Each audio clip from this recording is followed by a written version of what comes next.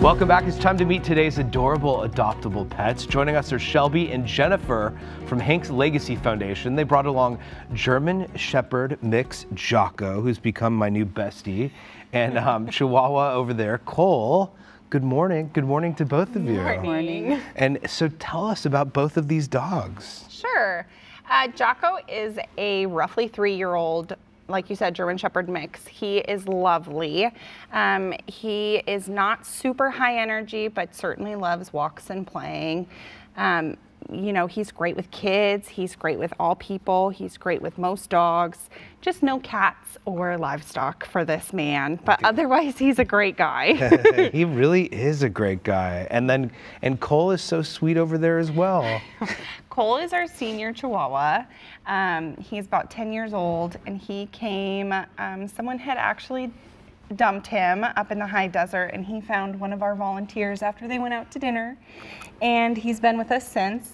He is a level 5 clinger for sure. He wants to be wherever his people are, and he will give you all the kisses any chance he can. Aww. What kind of home would be best for both of them? I mean, clearly Jako can't do the livestock thing. Can't do the livestock thing.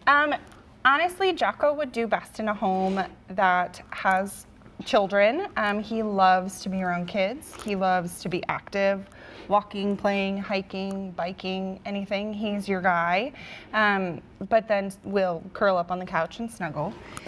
Cole would be best probably with like an older couple that just wants a dog that will sit in their lap and love on him for eternity.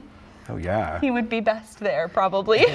No, totally. I think any one of us would have liked that place, too. Seriously. Now, tell us about Hank's Legacy Foundation, your rescue. Yeah, Hank's Legacy. Right? We've been open for 3 years, and we've rescued over 650 animals. We rescue from shelters all over Southern California, take owner surrenders, take strays, all that kind of stuff, and we are a completely foster-based program. Very cool. Yeah. How much are the adoption fees, and how are they used? Sure. So puppies are $500, and then over a year until the dog is considered a senior is $300, and then seniors are $150. So adoption fees go to cover all of our animals come fully vetted, spayed, neutered, fully vaccinated, microchipped, dewormed, the whole works. So that is what your adoption fee goes to cover the medical costs plus the costs of food and all that kind of stuff. Sounds like a great setup. How can potential pet parents meet these dogs? Sure, so there's an application on our website. It's hankslegacyfoundation.org. You can go on there and complete the application. From there, we would reach out to schedule a meet and greet and home check. That is so awesome. Jako, I'm a huge fan of Jako's.